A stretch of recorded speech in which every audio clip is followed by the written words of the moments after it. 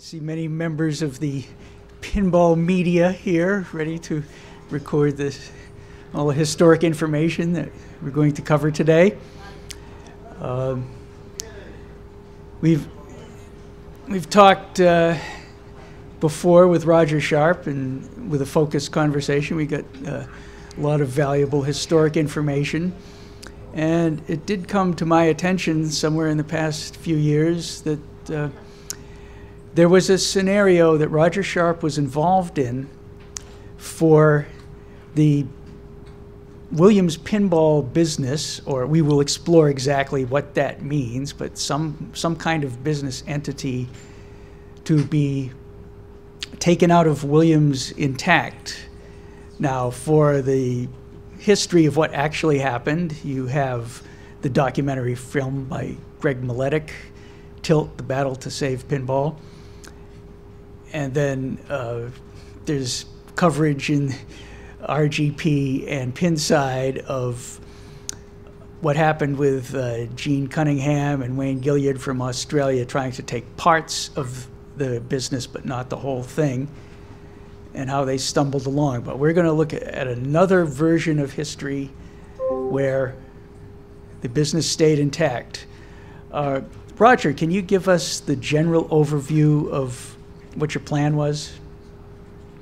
Sure. Let me first say how disappointed I am that I'm not there in person. I'm hoping maybe at some point in time in the future, if Dave and Gabe and the rest of the folks would like to have me back, I would love to be back.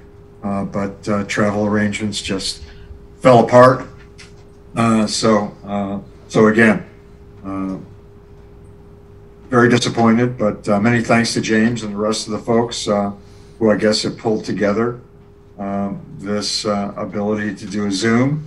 The one point I want to make before really directly answering Dave's question is how remarkable it is that Dave has come up with this as a subject. It's really by surprise, but leave it to him to really find something that's unique and believe. Because nobody's ever asked me the specifics as Dave has.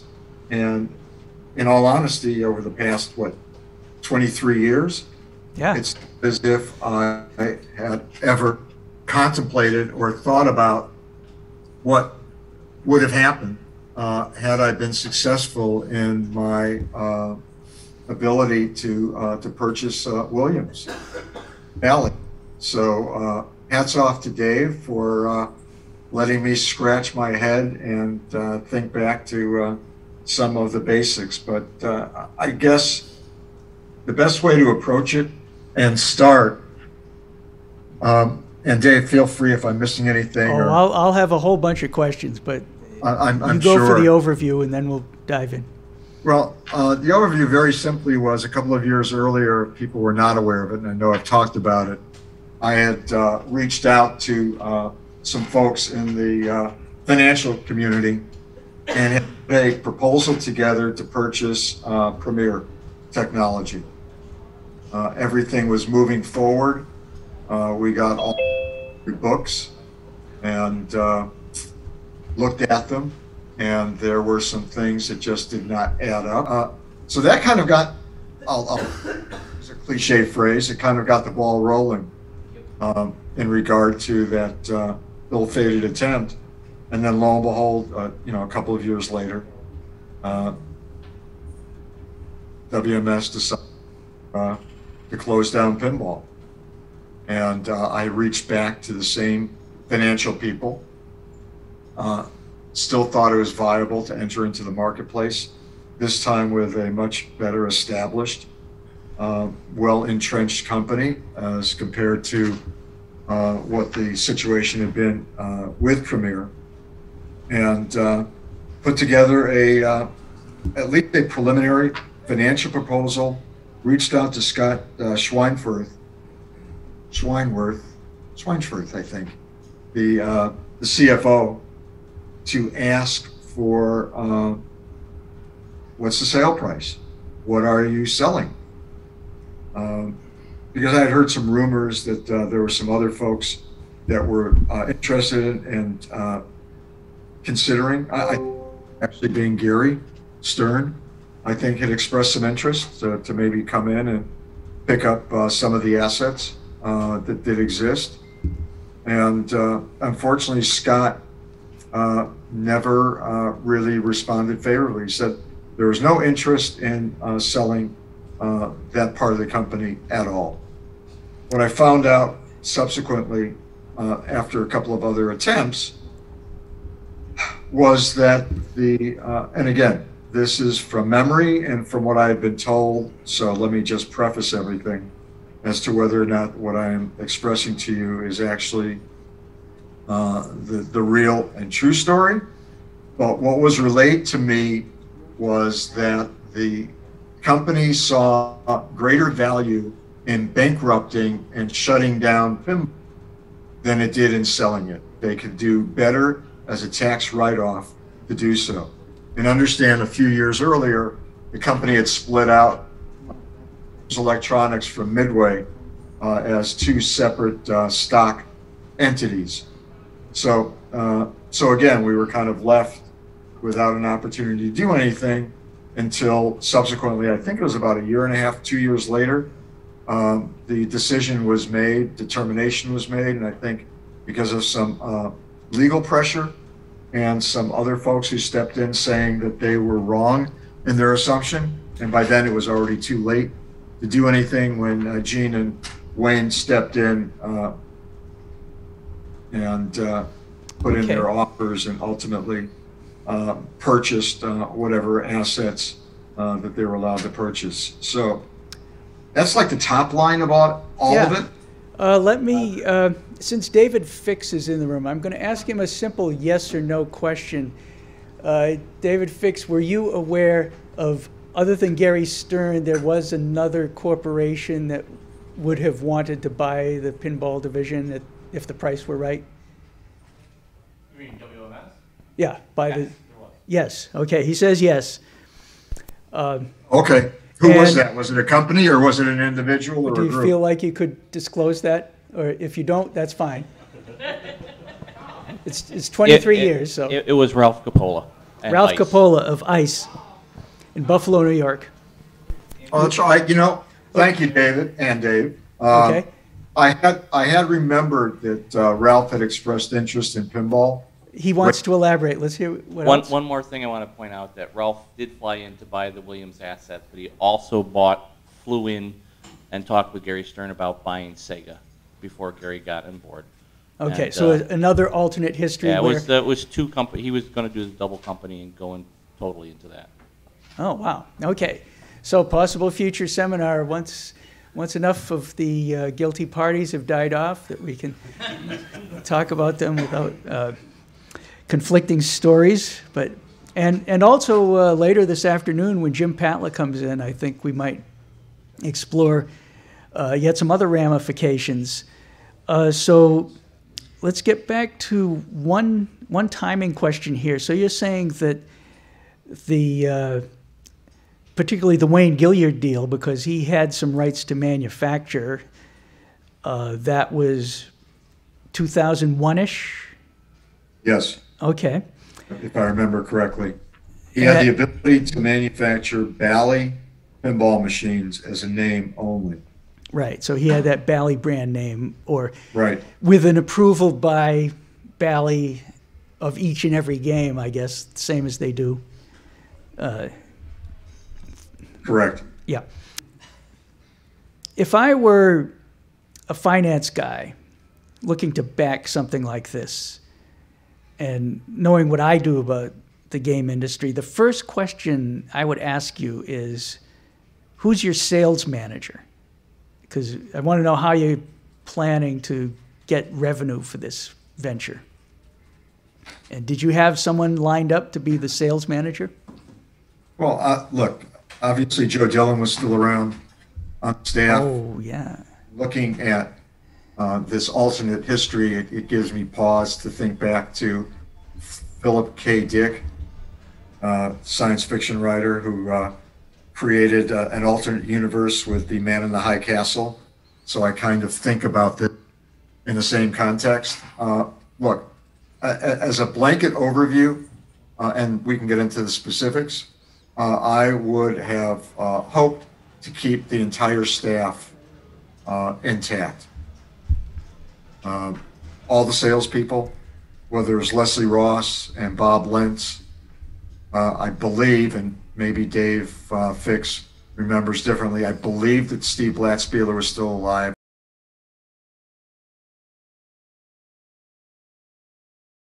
I believe that Joe Dillon was still alive. They had not passed away.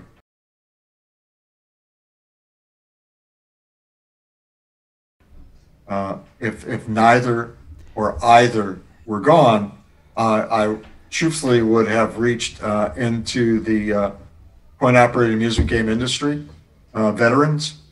I probably would have reached first to Ken Anderson.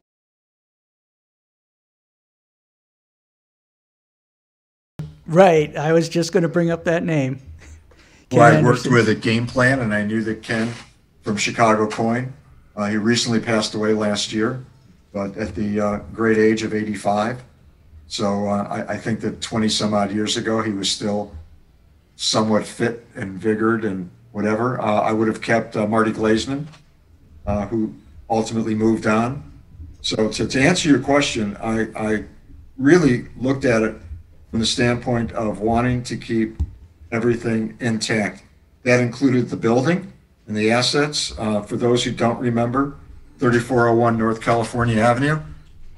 The company had purchased an area on the south side of Roscoe. Roscoe was a crossing street along with California Avenue, where Georgia Nuts used to be, and across the street had been Diane's Ptomaine Palace, as we affectionately called it, which switched over to being a hot dog place with gourmet hot dogs. But the company had purchased that entire block and had opened it up, renovated it for all of video game development.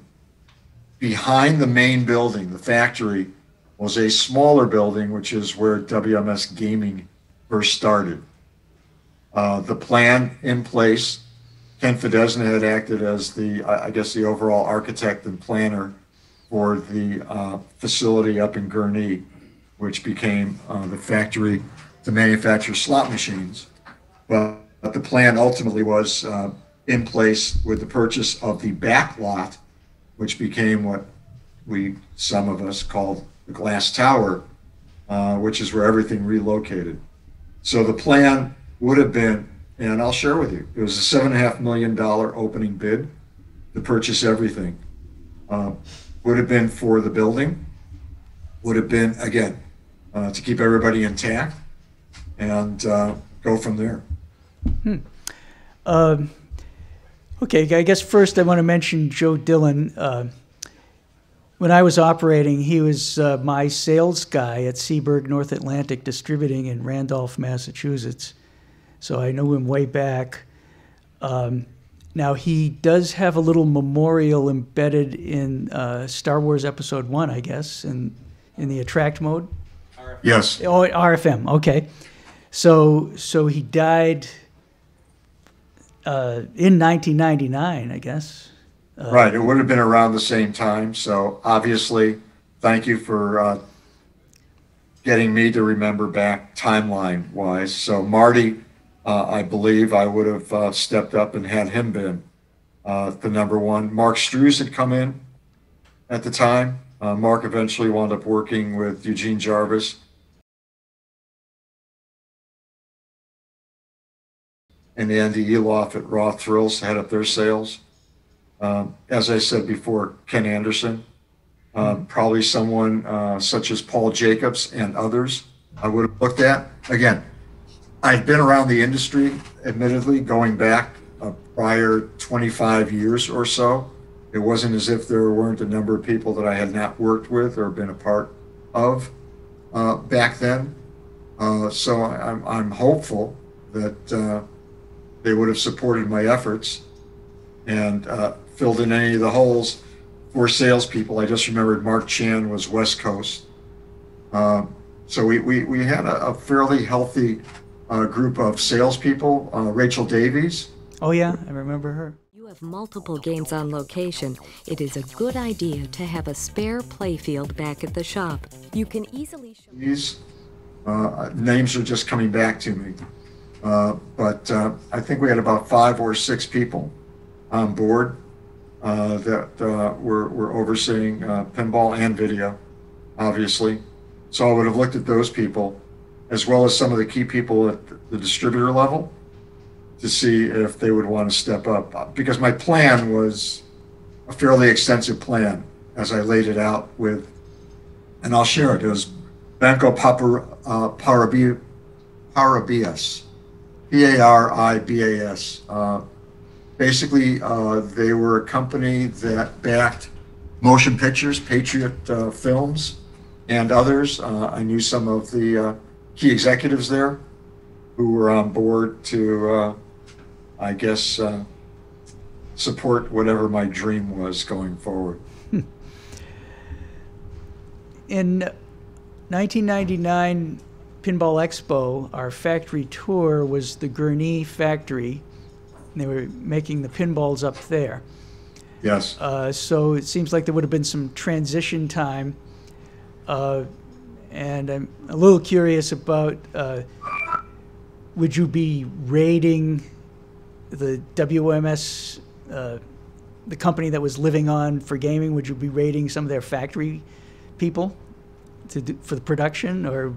Not necessarily. I think much of that was established because of the technology with the monitors and all for Pinball 2000.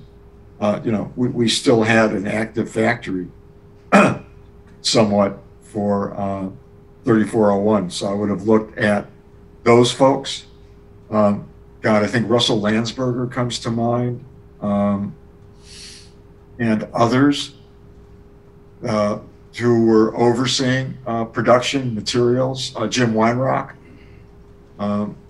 Again, I would have gone back to the core people who had the experience, familiarity with all that had transpired the years prior, and would have looked at them to either staff. You know, admittedly, there were a number of folks that we wound up losing on the manufacturing side who were local to 3401 North California Avenue and not local to Gurnee. They weren't able to commute, so we wound up losing a lot of people.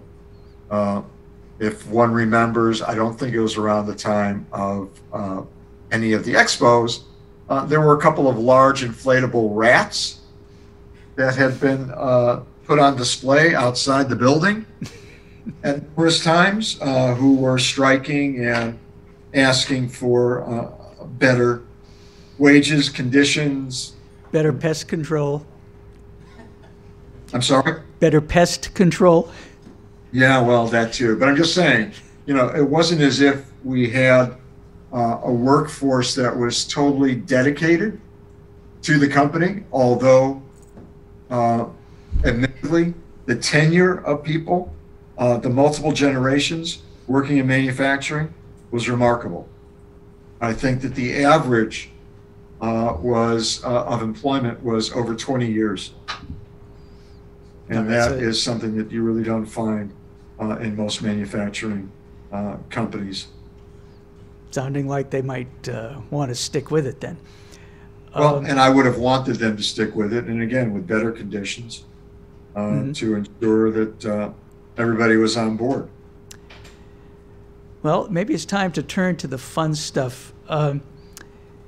First of all, was this company, in your mind, going to get as broad rights of game types as it could from Williams? Like, for example, would you want, in addition to pinball, to get whatever rights or non-compete that Williams, WMS, would not get into mechanical redemption pieces or some other type of game that you might need to make between pinball runs?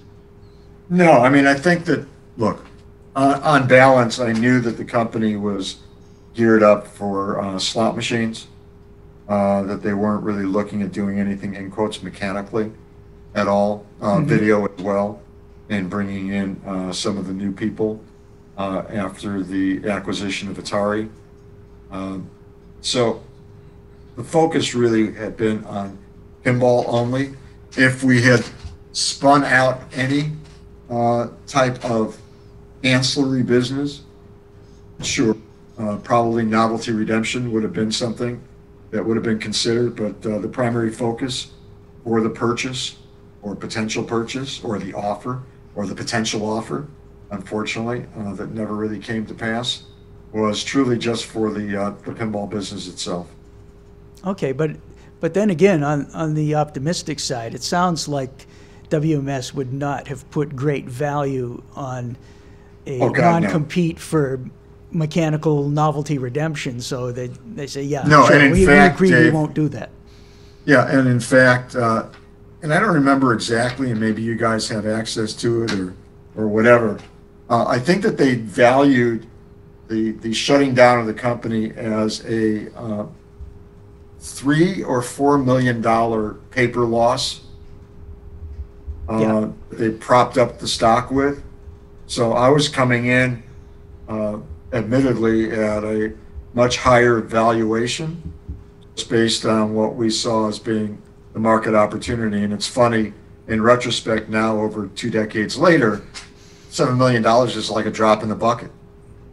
You know, where pinball profits are today are, you know, 7 million is a loss. Back then, just the, you know, bill of materials and the profit margins were much tighter and lower than they've become. Well, a good benchmark for that was the Medieval Madness remake, which, when it was announced at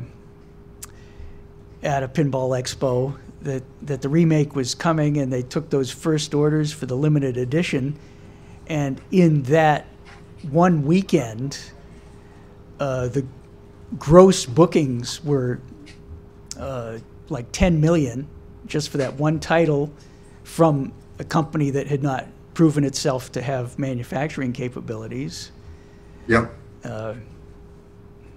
You know, the Bay Area amusements, so they knew their parts, but manufacturing a pinball.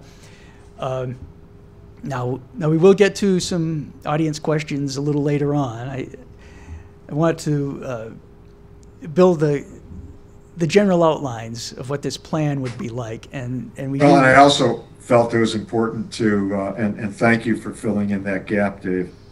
I wanted to just point out that back then, $7 million was $7 million. So, you know, I don't want anybody thinking, well, there was no way in hell that anything could have happened because they didn't offer enough. You know, the offer, as I mentioned before, for Premier was sitting at about 4 million. But the losses that Premier had and what the valuation was probably under $1.5 million. Okay, so another instance where they did not take the better compensation of selling the business and went for the tax loss.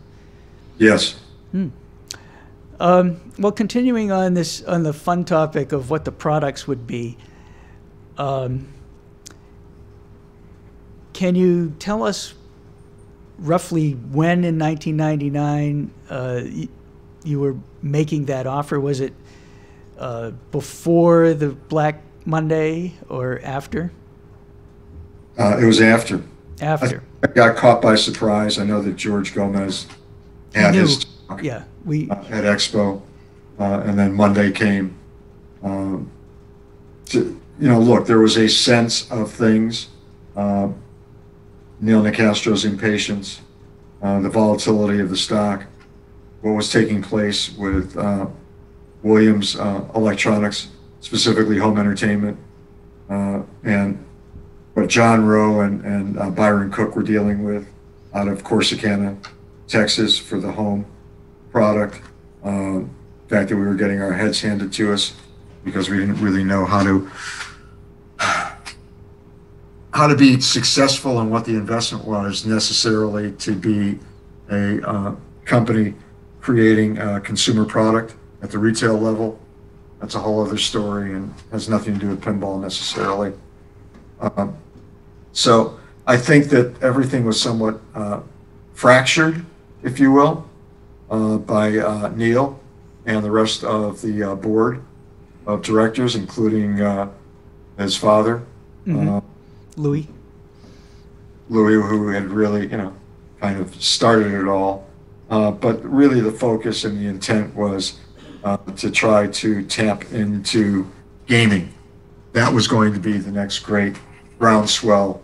That's where they could really kind of blow out product and make a great return on investment, specifically because you have shared revenue in gaming, so you're not limited to a single price that you're getting on the sale of a particular product.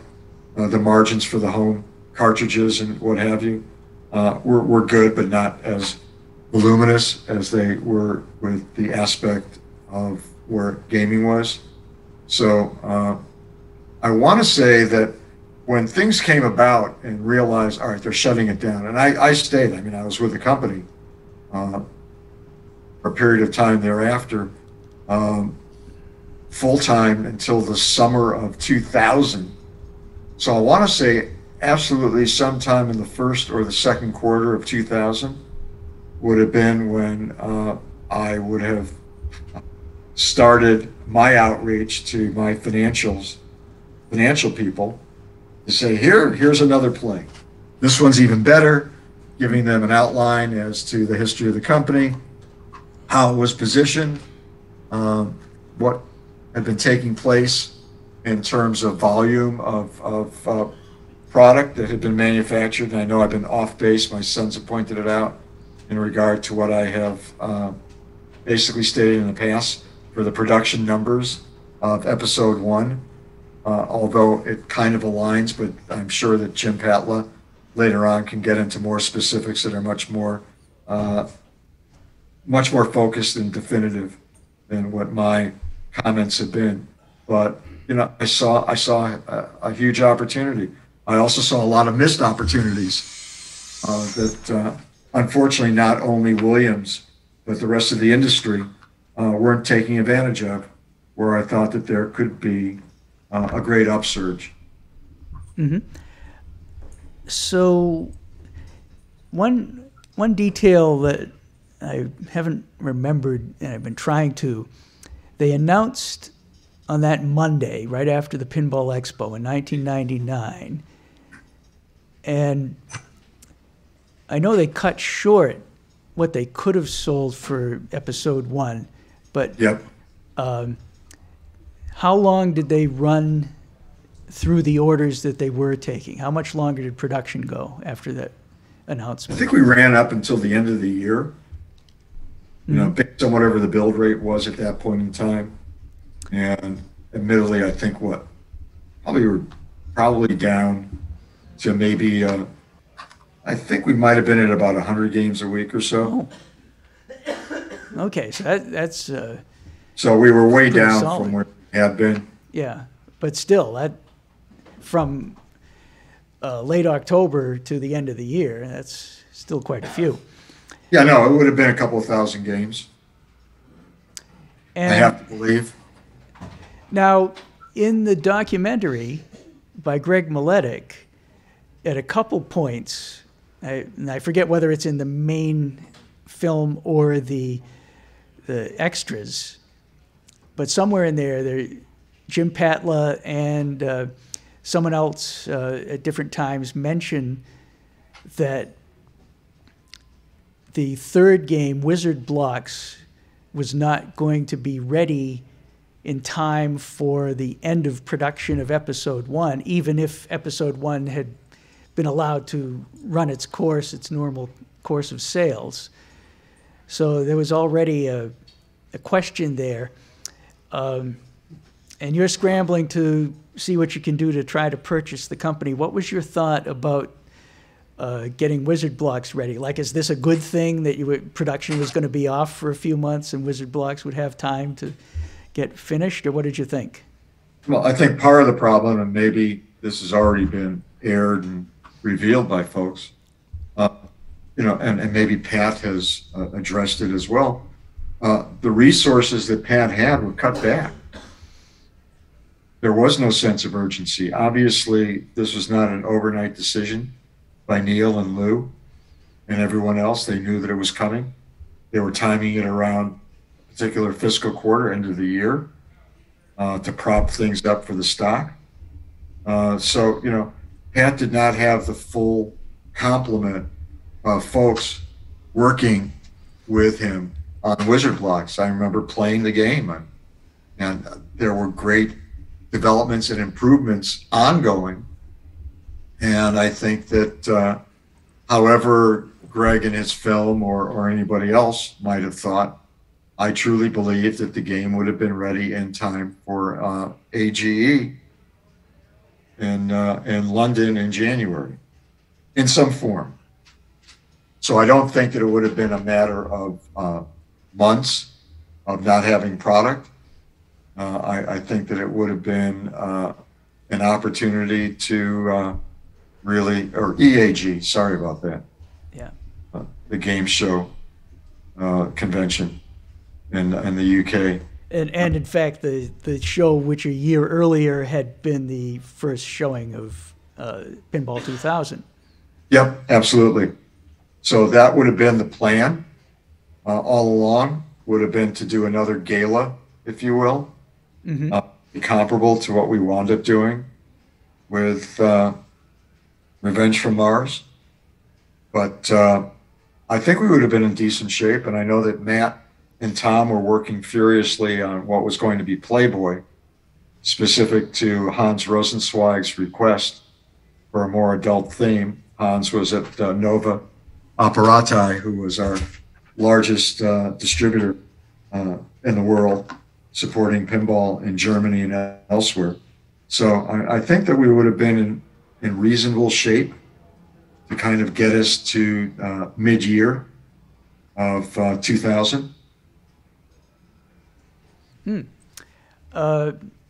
And you would have retained all the development teams that... Okay, so that's the good question, Dave. That's the one that I have pondered when it hit me from the blind side on kind of revisiting history. My hope would have been that everybody would have wanted to stay. Pure and simple. I don't know if they would have.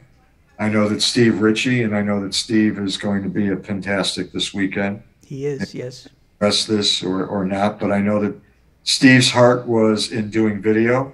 He moved back to California, had come up with California Speed, and was working on some other projects. I don't know if he still had a desire to do pinball, but I would love to have had him stay and work on pinball. I would have wanted Larry DeMar to stay, Pat, obviously, Dennis, the whole group.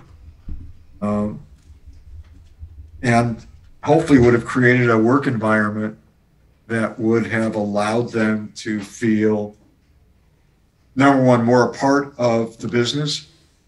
Talking about profit sharing and some other things that I had rolled out in my plan with the investors. That included, and I'll go back just to touch upon it, that included all the factory workers, to not necessarily have it be an owned company, but understand that buying into a company that had been publicly traded, suddenly a company, and that kind of changes the dynamics of what you can or cannot do legally. But I would have looked at, healthcare plans, 401ks, and all the rest of it in a totally different light, to really treat whoever stayed as family, much more so. Something comparable to what Mike Stroll created, 20 years earlier, when he became president at Williams, and created an environment that really encouraged people to feel as if they were a part of something bigger than themselves. So yeah, my plan would have been to meet with everybody, and say, here, this is what the ground rules are going to be. Yes, I am heading up the company. I knew that I was going to be, in quotes, the president, that we were well funded, and that I had a vision of where I wanted to go. I mean, I will touch upon the fact that, and maybe this is sacrosanct, I don't believe that all of the games going forward needed to be Pinball 2000. That was a question I had, of course. I saw the opportunity as doing a dual line, and not necessarily saying, all right, Pinball 2000 will only be Bally and conventional pinball will be Williams. It probably would have gone a little bit back and forth, but I saw there being a unique opportunity comparable to the arguments that I had with Mike Stroll that directly impacted me personally with the success of Black Knight and the need for Barry Osler, may he rest in peace, to jump in with Jungle Lord and take the place of what was Barracora and pushing Barracora back by 2 years because Mike believed that everything had to be a double level, which I admittedly did not believe that there was a single solution for pinball. And I still believe that today. I don't think that there is a single solution, although we've gone so far past where things were, again, over 20 years ago. But yes, my idea, if you will, would have been to embrace a couple of different approaches to the continued evolution of pinball back then. So you would have, you think, 2 titles a year as a steady pace? God, no, we weren't at 2 back then. Well, we ultimately were when everything kind of fell apart. Let's face it, Cactus Canyon got shorted. So did Medieval Madness in terms of production and where the demand was. No, I mean, I think that, look, my attitude on licensing had always been maybe 4 a year. Spring, summer, fall, winter. So if that were to be the case, and I would not suggest right now, nor back then, that everything needed to be a license. I didn't believe it then. I have been brought around to understanding and believing it now, much more so just given the dynamics of a marketplace that has significantly changed from where it had been. But I want to say that there was enough design teams and enough people working where I think that easily we could have gone with probably 4 to 6 games per year. I think the indisputable fact where, other than Harley Davidson, which I pushed on, as well as what Larry and Pat did with Adams Family Gold, the company never went back into do shorter runs, if you will, for any of the pinball titles. I would have taken an approach that would have been diametrically opposed to that and what has now become the standard for all of the companies in the business, which is I would have gone back to distribution and would have said, look, you know, who's willing to step up? The only reason we did 1,000 for Adams Family Gold was when the question was asked, that's how many orders people were willing to commit to. Not financially, just saying, if you build it, yes, we'll take 50, we'll take 40, we'll take 23. Whatever the numbers were, when all of those were tabulated, it came out to, I think it was like about 996 or whatever, and the company decided to build the full 1,000 and not go any further. I will say, and maybe Pat, Larry, or anybody else remembers it differently, maybe even Jim, I will say that at about 2/3 of the way through, there was an opportunity to sell even more, but Neil decided, no, screw it. We don't need the extra couple of hundred or whatever the numbers might be. We need to move on from it. So I think to recognize that the marketplace had absolutely an influence and an impact on the decisions that you make as a manufacturer. And unfortunately, under the leadership that existed, the marketplace was secondary in terms of what the company wanted to do based on financials, financial quarters, and whatever else. So it wasn't ideal, but again, as a publicly held company, you have certain standards that you have to abide by in terms of the volatility of your stock price. So I don't know if that totally answers the question. Well, but you did bring up some very interesting angles there. In particular, one of the things you could even tell your backers is you knew about more demand for Medieval Madness and Cactus Canyon. So there were a couple things fully designed that you could do a rerun on. Yep. As a filler, if needed, and maybe even just as an out-and-out campaign. And it wasn't very long after that Gary Stern, having the luxury of operating as the only manufacturer in pinball, was able to really cash in on that idea. First with their Harley-Davidson, and then South Park, and throughout the aughts, they just got more and more of a sense that, hey, we can capture the upside. We can do those reruns if there's more demand. So how do you? Yeah, I've often thought, look, people have said that I'm the man who saved pinball. I've actually thought of it in the context of I might have saved pinball, but the one who kept it alive was Gary. So between the two of us, we have a shared place in history. Yeah, and there's proof now, and Gary Stern was the one who recognized it. And if you look at any of the manufacturers, now that competition is back, it's still the case that American and Chicago Gaming and Stern Pinball and Jersey Jack sell back catalog titles and are willing to do reruns.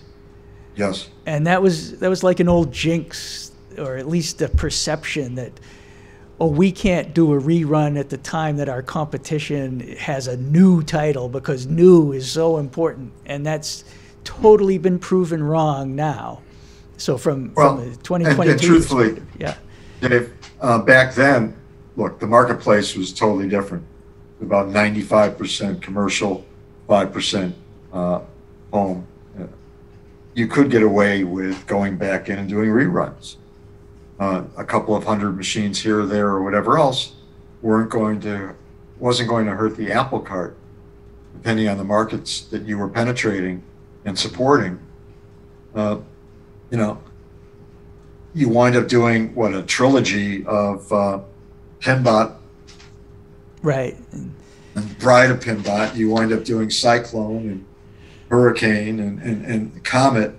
All of those, not suggesting that they could have stayed as Cyclones, if you will, or Pinbot and Jackbot and Bride under one banner, one name. But, the concept was there to do so. Yeah. Even further back. And do some limited numbers. And I think that was the missed opportunity that all the companies felt back then. And even back in the day when it was the original Stern, you just did not go back in and do anything that was going to be in quotes, a remake, a rehash of something that was older, even if it had, Yeah, so you had to do similar games, and a good example, I think, from my operating days, Gottlieb did Soccer and Super Soccer, and then like a year later, it's Top Score and 300, very similar gameplay. All right, so or in the case of Gottlieb specifically, single player, 2-player, and 4-player electromechanicals. Yep. Let's talk specifically about that home market then. So if we can project back to 1999, yes, there were some outliers, and some of them were pretty visible, so to speak, on RGP, rec.games.pinball. I bought a new in-box game, but they were going to the classic operator-centric distributors, and going through that column in the chart of the operator, and they're coming in as an individual buyer buying for their home, trying to convince like a Betson, don't worry, I'm just buying this, you know, it's money for you. And some people were managing to do that, but it was so rare that they were bragging about it. But it wasn't too long before that started to become more prominent as a thing, and of course, just growing to where we are now. But if you can project back to your state of mind at the time of this possible buy of the Williams Pinball assets, what did you think you could grow the home market to, like market share percent? One of the first things I did, and it taught me an invaluable lesson, one of the first games I worked on when I started the company in 1988 was Bonsai Run. And I remember working out a deal, and now it's been done numerous times, but worked out a deal with Hammacher Schlemmer. Oh, yeah. I run in their catalog and their stores for, I think, and this, God, it's going to sound so strange. I think for the unheard price of like $7,500, you could get a Bonsai Run. And I remember Ira Bettleman being one of the most vocal distributors that we had out of C.A. Robinson in California, just coming down on Marty and Joe Dillon. What's Roger doing? You know, oh my God, he's selling games. He's taking market away from us. And it's like, if you guys think that you can sell a Bonsai Run for 70, I mean, it's double. Come on, it's going to be fine. You're not going to lose any market. I think we wound up selling maybe a half a dozen games. And I had to come up with some things to justify what I wanted to do, which is so outside the box for the industry. Look, you know, my background wasn't a traditional coin-op background, as I think everybody knows. I came in from a totally different world with a totally different mindset and a totally different approach to everything that I touched. And that was from all the marketing that I was doing, whether it was licensing, whether it was public relations, whether it was all of it down the line. And the thing that I realized with Hammacher Schlemmer, and one of the problems, to answer your question, Dave, because we weren't really set up at that point in time, was I needed to know that, number one, on the front end, I had a sales network that could work directly at retail, whether it was, and understand, over 20 some odd years ago, you had any number of brick and mortar stores out there that don't exist anymore. So it wasn't as if I was at a loss of available outlets potentially. One of the key ingredients was the cost. Admittedly, there needed to be margins. Those margins made my $7,500 for Bonsai Run. We knew that at retail we needed to be under $2,000, and that wasn't possible even with what the bill of materials were. So even if I go into a Brookstone or a Hammacher Schlemmer or others of that ilk, the problem is that I'm dealing in a very finite market. You know, the old joke was that I used to hear, the only difference between men and boys is the price of their toys. Well, that's great. And for people back then, the expenditure for a pinball machine wasn't viable. For a used game, because most distributors would run ads the fourth quarter of every year around the holidays, trying to get rid of old equipment. Yeah, I mean, you could sell games for $1,000. Yeah, to empty out the bottom so they'd buy more new ones to build. Exactly. Yeah. But I think the problem was I did not give any thought to what now has become Stearns the Pin.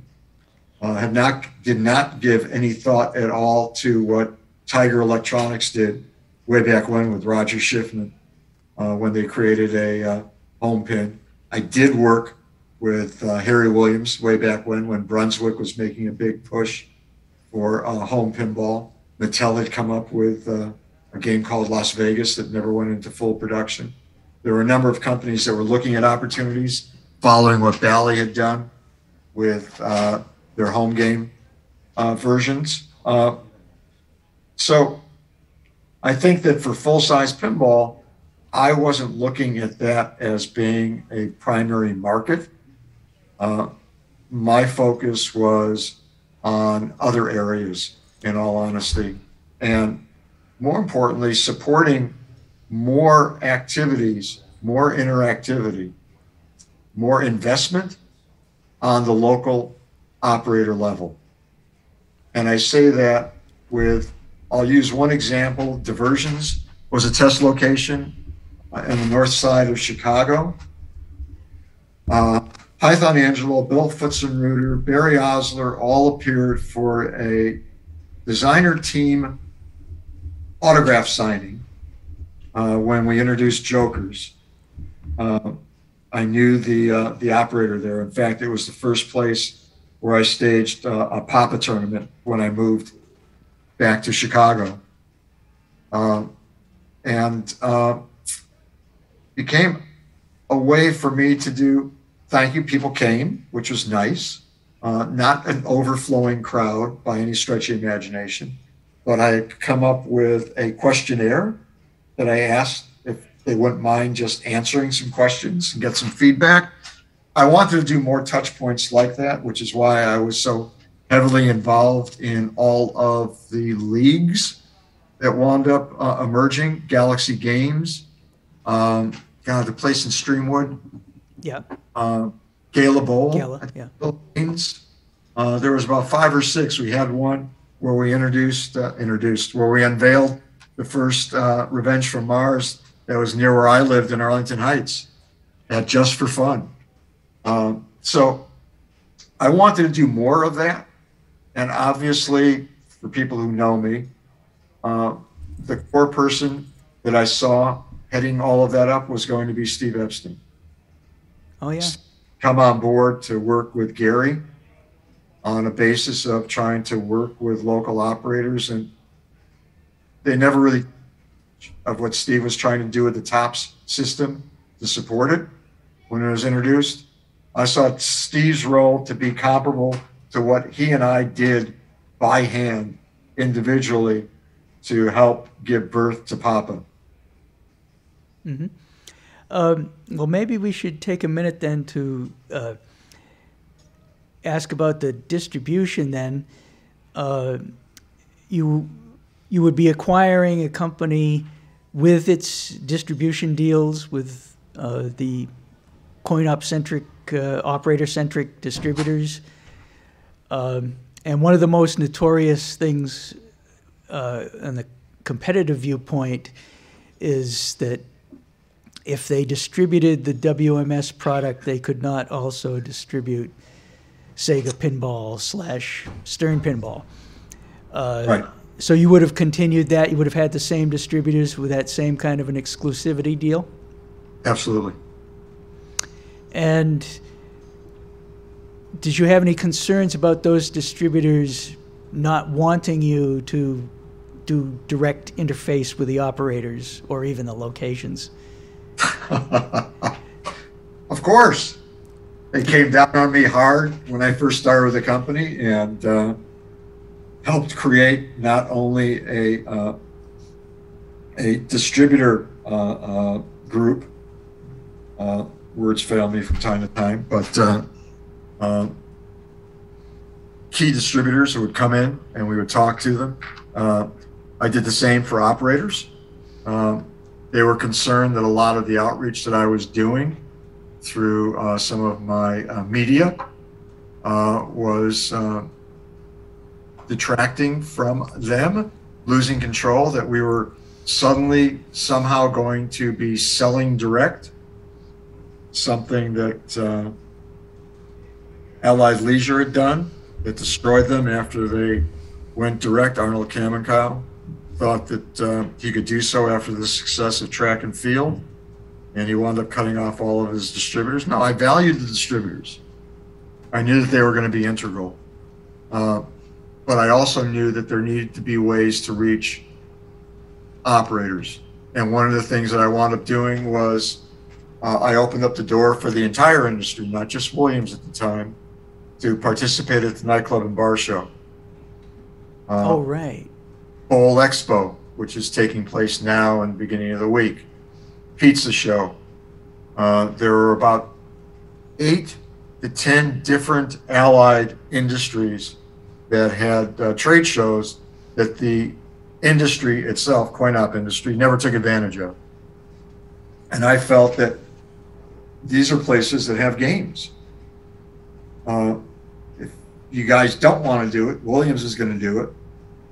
If I could get, Joe and Marty at the time, and Steve and Neil and Kenny to agree to the investment, but instead it wound up becoming an AMOA or AAMA event.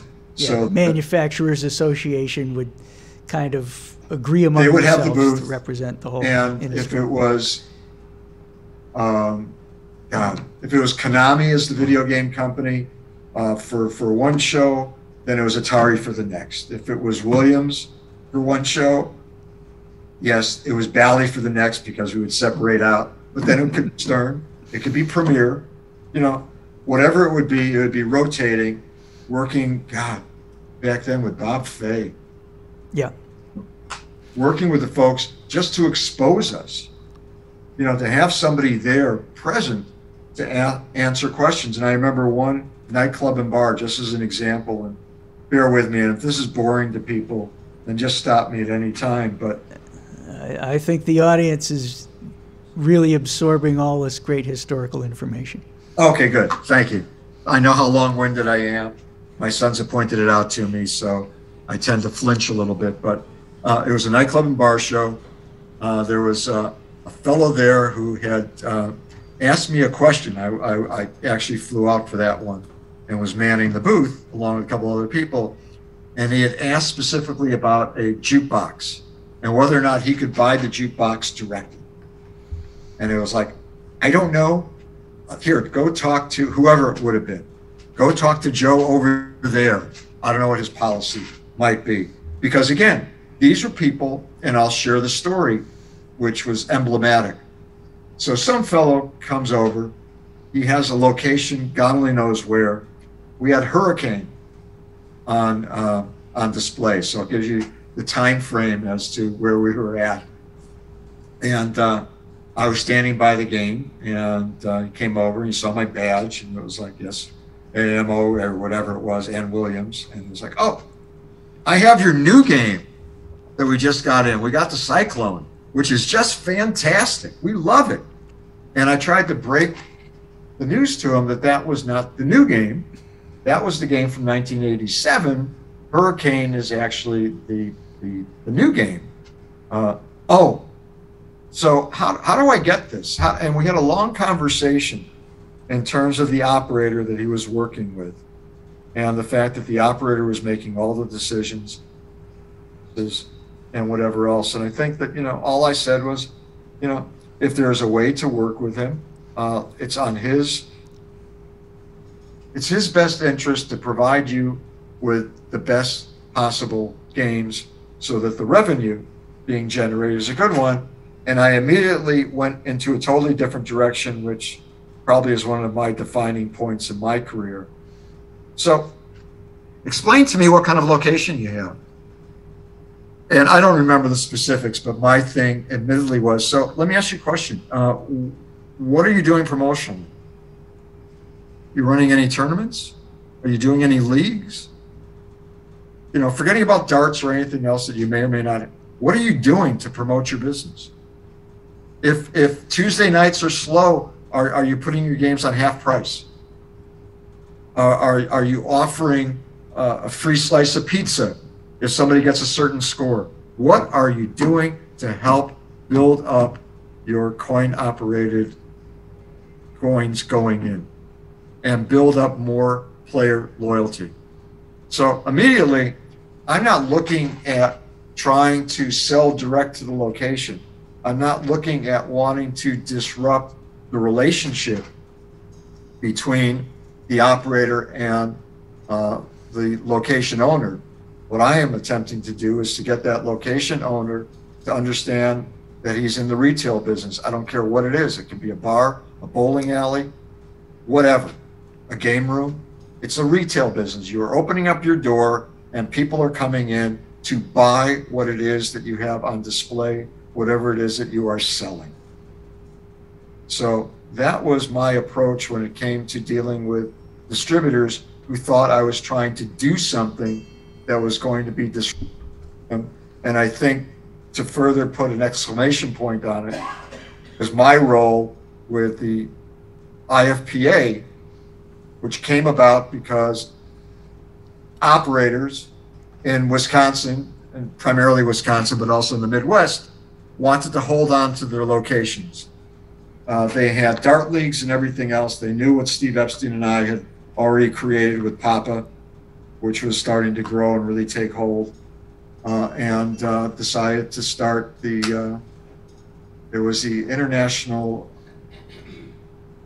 Pinball Association, and I said, nope, it can't be, because internationally, in some places, flipper is the defining part, so it became the IFPA. Each of the companies put in $20,000. We put in 40, obviously, for Williams and Bally to help fund it, and leagues started, which grew into the very first tournaments for the IFPA. First one held at O'Hare Airport at the Hilton. The second one up in Milwaukee at the airport. So again, that was the premise of how I wanted to hopefully approach operators and location owners and distributors to work more in concert and to develop an audience. So again, if that totally answers the question or went off the rails, Dave, you can tell me.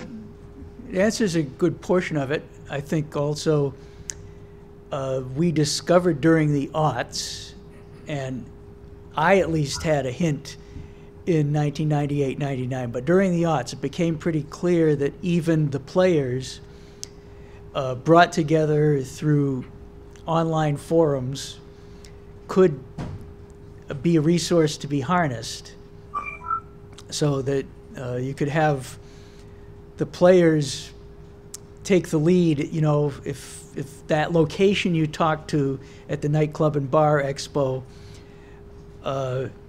told you that they had a slow Tuesday night but had no idea about leagues, there would be some way to post something out on rec.games.pinball to say, here's a location that needs help with a league for Tuesday nights. Can the players in this city go make a little committee to do something there? So let me jump in for a minute. Sure. As what you've just said is really important. So my son Josh, who people may know, he was at the University of Illinois as a freshman and had already been around with Steve and myself and Papa Leagues, and along with his brother Zach and so on. Wanted to start a pinball league. And we went to, he went to the University of Illinois. We went to some of the main on-campus bars. I think it was like the Illini Inn or something was one.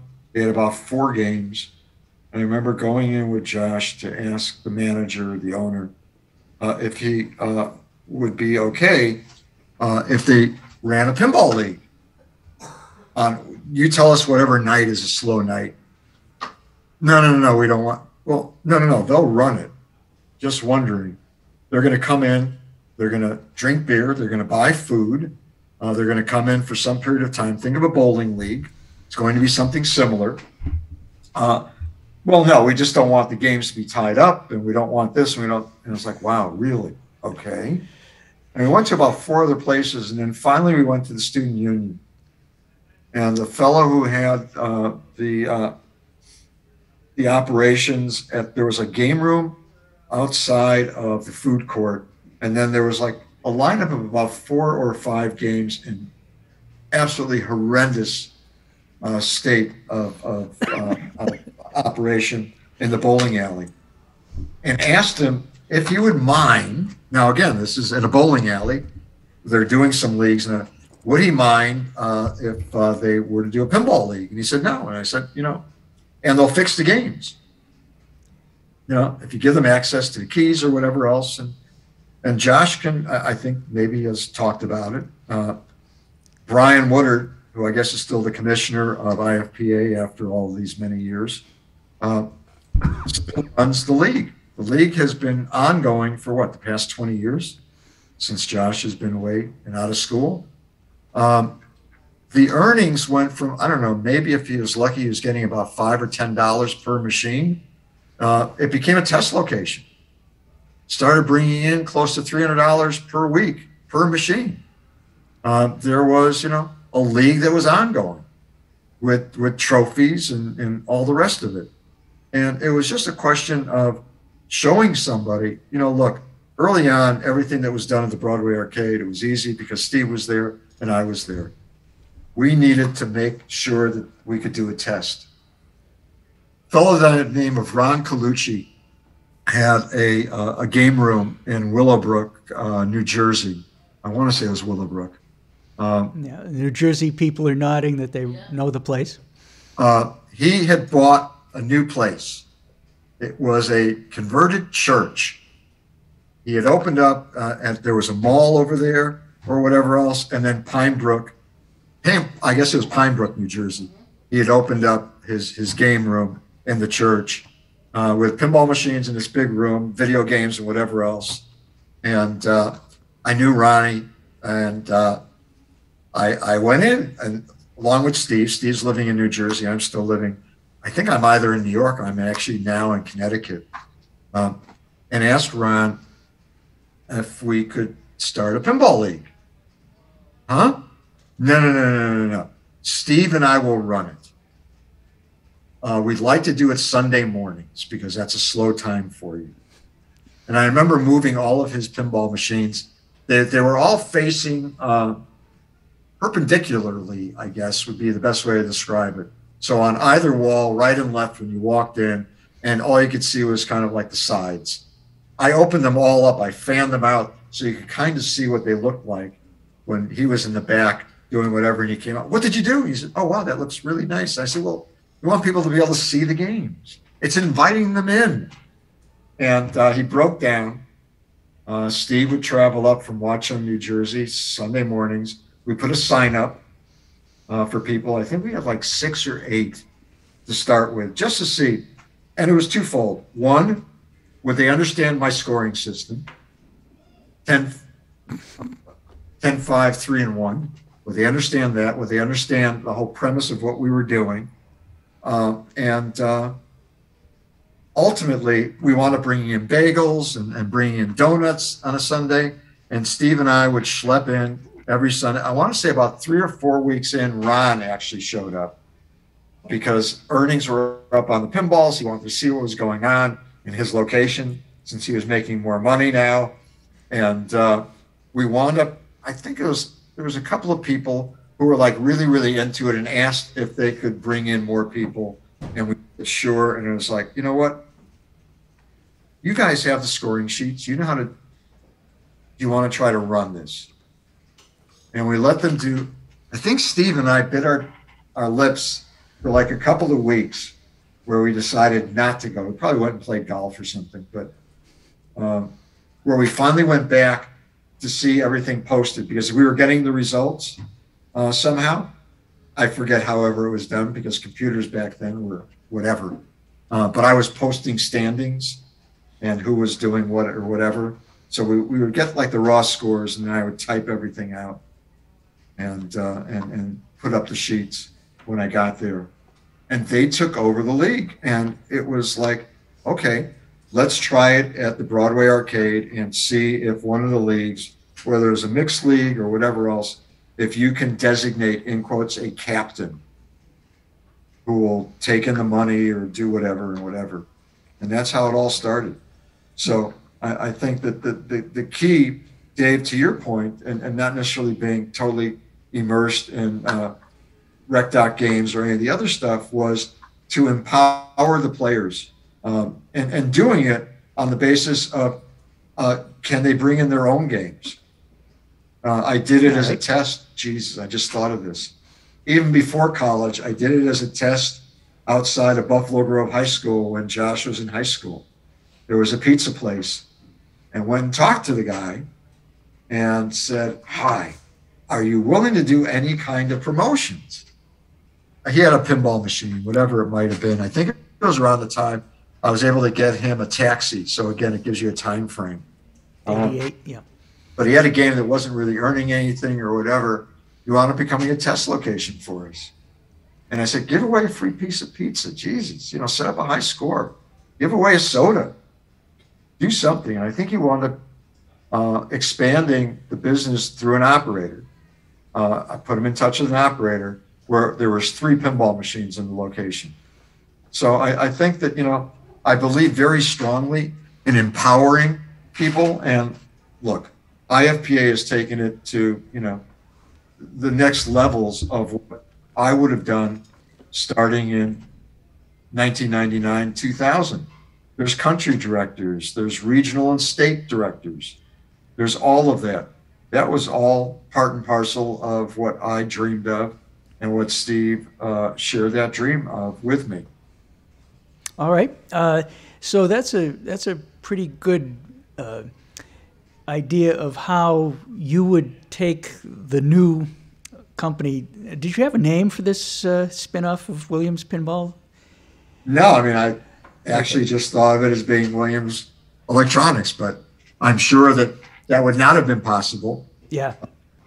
So, I don't think that I have the same level of vanity to have it be Sharpe Pinball, but would have come up with something that hopefully would have made some sense. Knowing. So I want to ask one more thing about what the new company versus another model that kind of emerged. I would say what Jack Guarnieri was doing in the aughts was more like he would sell direct to people who had lots of money, particularly rock stars, and kind of radiate out from the celebrities. This celebrity has pinball games at home, and this rich person has pinball games at home. And you seem to be thinking more of like the grassroots and staying with the coins going in the coin slot as opposed to trying to increase sales to the home. You didn't actually say what your percentage was, but it sounds like you would have stayed under 10% of sales to the home in your plan. I think that's probably accurate. Yeah. Concern was twofold. And Jack's business is predicated on home sales to begin with. Technical support. Yeah. Who's going to go out and fix a game? Who's going to go out that I can trust to fix a game? Look, most of us, any of us, probably have encountered, unless we are technically adept ourselves. I am not, nor have I ever been, although I have done my share of little minor things. I've had situations where somebody has come to, in quotes, fix my game, and the game is not really fixed, or it's fixed for some short period of time, and then I am left trying to see, well, is there somebody else that I can trust?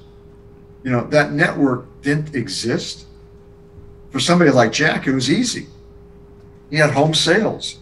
So whoever he was selling to, I needed to ensure that my distributors, who had technicians that could deliver and set up a game in somebody's home, could sign service contracts. I needed to be like an electronics store through my network. So whether it was Apt Electronics or Best Buy or some others, if I'm getting some appliance, I need to stand behind it if I'm a Mana or Frigidaire, as much as I do if I am X pinball company, to stand behind my product. And I think that would have been something that, and to your point, Dave, maybe it would have evolved. But if I'm looking at 1999 and the amount of home sales that were happening back then, which were negligible for new equipment, just based on the price. Right. Used equipment, absolutely. And were there independent, small little dealers that were out there, sub-distributors selling? Yes. I know many of them that existed that I had worked with and dealt with over the years. So that's not to suggest that I would not have encouraged them, that I would not have worked with them in some way, shape, or form. But I think that by and large, I would have needed the community to catch up. And by catching up, I would have been forced, and I'm using the word not necessarily as something that I would have been against, but I would have been forced to make the necessary adjustment and to acknowledge and recognize that the world was changing. I needed to change with it as well. And potentially, I would have, if all my plans had come into play and borne fruit, I probably would have sped up the process of home purchase. Okay, that's that incredible technologies sped up the purchase of Golden Tee Golf for the home. Yeah. I think we have some interest. The people have stayed longer than we advertised to hear this. I'm sorry. So if you have a question that has still not been answered after this pretty comprehensive review of what that alternate scenario would be like, please walk up to the question microphone there. And okay, we'll do a wireless walk around. If raise your hand. If okay, is it Brendan? Yes, pinball designer himself. And I will interject before we get to his question that Jim Patla is in Boston, so he will be here live. So we are going to have a guy from the Pinball 2000 project here live, and so questions about Pinball 2000 can also be directed to Jim at his seminar later this afternoon. So Brendan, what's your question for Roger? Yeah, Roger, you mentioned Barry Ausler a couple times. That it was such a bummer to hear that he passed away earlier this year. My question is if you could share some of your most fond memories with Barry, and if you feel he would have been someone that you would have brought back to the design team had this purchase of Williams gone through. Let me answer the last question first. Absolutely. Barry was wonderful, a unique individual. What I remember was feeling so bad for him because he had to put aside his project to work on Las Vegas, which became Barracora. But Barry had just a bright side to him. He was kind of like, and I'm going to say this, and I don't mean anything to be offensive to anybody, but he always seemed to be, and this is for me as an outsider before I began working full-time at the company, always seemed to be outside of the main group of folks that were hanging out. And I say that principally in terms of Eugene and Larry and Steve with their mutual backgrounds from Atari, and Larry coming in as the new kid, the shining star, and Barry being really on the old school side with Steve Kordak and Dick Vlasic and some of the other folks back then. But he was just a sweet man with an incredible gift for understanding geometry and layout of games, and obviously having the fortitude enough to be able to work with Python so often. So yeah, I miss him, and absolutely I would have wanted him to be there because Barry was, taking nothing away from any of the other guys, was always dependable. Never was running late on projects. Again, not casting any aspersions on anybody, but he was fundamental to the core. That's what we've always heard about Barry. Other questions? One up here. And Roger, would you have kept Steve Kordak? Oh God, yes. Okay, just wanted to get that on the record. Yeah, no. And I would have actually put Steve into a totally different position of influence. everybody used to go to Steve just to ask questions. I think everybody's been somewhat vocal about that, all the designers over the years, and how influential he was. I would have actually set up regular meetings, whether they would have been on-site or off-site, for Steve to kind of give primers and talk about things on a general basis rather than just one-on-ones. That's not to disregard the one-on-ones, but yeah. In fact, I would like to have had Steve do another game. Wow. And not just the tic-tac-toe type of whatever the game. The last game was that he did, which was the novelty redemption game. Yeah. You had a question? So Roger, you talked about the Premier deal that didn't work. Yes. What year was that approximately? Would have been a couple of years before, and the point that I will make, and something that Dave mentioned about the distributors and what have you for the Williams purchase. One of the big issues, and I believe Gil Pollock is still alive, so I don't want to say anything that's going to be untoward, but the amount of money that was being owed of the company by distributors was enormous, which made it not feasible. There was also a facility that they had developed or built, I want to say somewhere in the Dakotas or whatever, where they were starting to work on some gaming product. Yeah, I think that was they had a cabling division up in the Dakotas, and Thank they were you. expanding Okay. that. Yeah. Well, they were looking at trying to do some building of slots and whatever, I believe. But that was just a sinkhole financially. So the problem was that the numbers didn't add up because of the accounts receivable. We looked, and under the best case scenario, if memory serves, it was going to be 5 years before we could see profitability. And even then, we weren't certain if we could get all of the vendors that still owed money, all of the distributors that still owed money, to actually pay back on some reasonable percentage amount. Yeah, so you'd be starting out as a bad guy collecting back debts, and Yes. yeah. The reason I went there is because I wondered if that deal did work out, what would Bally Williams look like in 2 years? Oh, wow. Interesting question. Truthfully, God, I would have gone full bore.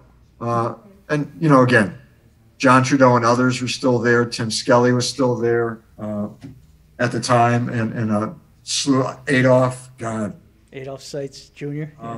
I probably would have poached a lot of people from Williams to come over. You know, it's comparable to what Capcom did with Foots and Python and Mark Ritchie and the like, and the fact that I came about this close to actually going to work at Capcom when Mike Stroll was getting ready to renew his contract with them. But that's another story for another time that I've never really talked about. But yeah, I mean, wow. I would have gone back in to absolutely use the Gottlieb name. Alvin and I had spoken when he started AG. I was supposed to go to work there. There's another story with that with Michael. But yeah, I think that I would have played off of the incredible legacy and heritage of what D. Gottlieb meant to pinball. And God, that would have been exciting as hell to really bring something back up on its bootstraps. I saw the Williams opportunity as just continuing success, if you will. The Gottlieb opportunity I saw as something to really build on, having been instrumental in getting them Stargate and a couple of other licenses. Wow, this Thank you very is much. so many more. Uh-oh, David Fix wants to ask a question.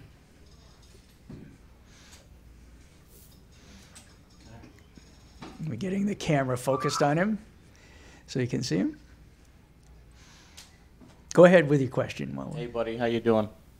Quick Hi. question for you, Roger. All right, now you got you piqued my interest.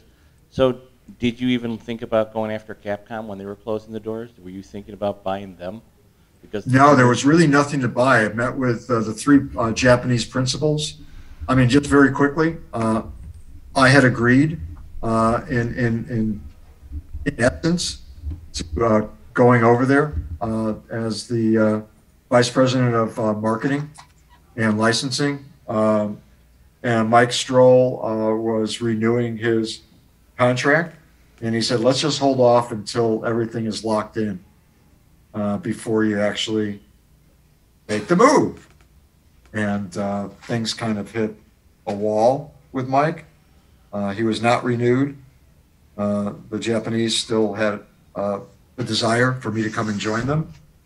And I'll just leave it at that I did not join them despite what the offer was. But you didn't go after trying to buy them when Capcom closed? No, I mean, there was nothing really to buy at that point in time. I mean, not taking anything away from, I guess, what was it, Flipper Pinball or something that they had come up with? Flipper football? Flipper football, Big Bang Bar, Yeah, Kingpin. Big Bang Bar, yeah. Right, Break Shot or Breakout, or whatever it was. No, I mean, the people, yes. The equipment, the technology that they had, there was nothing that was relatively important to me. I couldn't have accessed and resourced all those parts otherwise. So I didn't view it as a real, in quotes, pinball company. I saw it as something that Capcom had kind of dipped its toe into. I'll share with you, look, if Mike had come back and I had gone over there, I think eventually, whether it had been called Stroll Pinball or whatever else, I think that the two of us would have probably taken the company over. And at that point in time, yes, there would have been an interest to take on ownership as opposed to just being employees. Very interesting. All right, I think we need to take our lunch hour. Seminars resume. I am at so 1:30, sorry but for being so long. no, this is going to be a great historical document. Well, thank you, everybody, for indulging me. And as I said, hopefully, if things work out and I'm ever invited back and the travel works where pilots are actually now employed and flights actually get from point A to point B without going to C, D, and E, I'd love to be there in person with you all. So have a wonderful time. And again, I thank you from the bottom of my heart for putting up with me. Okay.